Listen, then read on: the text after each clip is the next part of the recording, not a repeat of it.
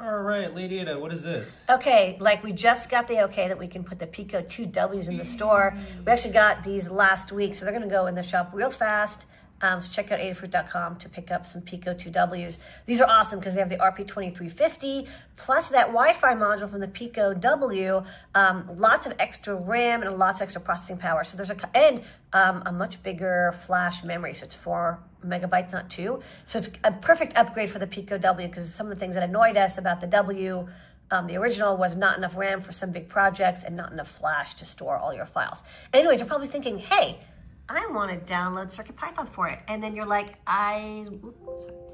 if you search for Pico 2, you see the Pico 2, but not the W. That's because we didn't want to make it public yet, since it wasn't announced. So to get it, just go here and then go down, and then wherever you are, click on Absolute Latest.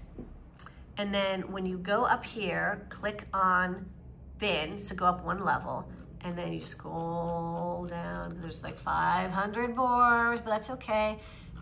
Okay, so up to Raspberry Pi, Pico 2W, click it, and then you pick your language, and the latest release UF2 is there. Just install it by pressing the boot button while plugging it in and dragging the CircuitPython on there. And we've already tested it. It works great. So you can get started instantly with all the drivers and support and Wi-Fi that you know and love for CircuitPython on the new Pico 2W. Easiest way to do things on the internet with a microcontroller with Python. I know. I love it. So much easier than Made just it too using easy. C. Sorry. Too easy.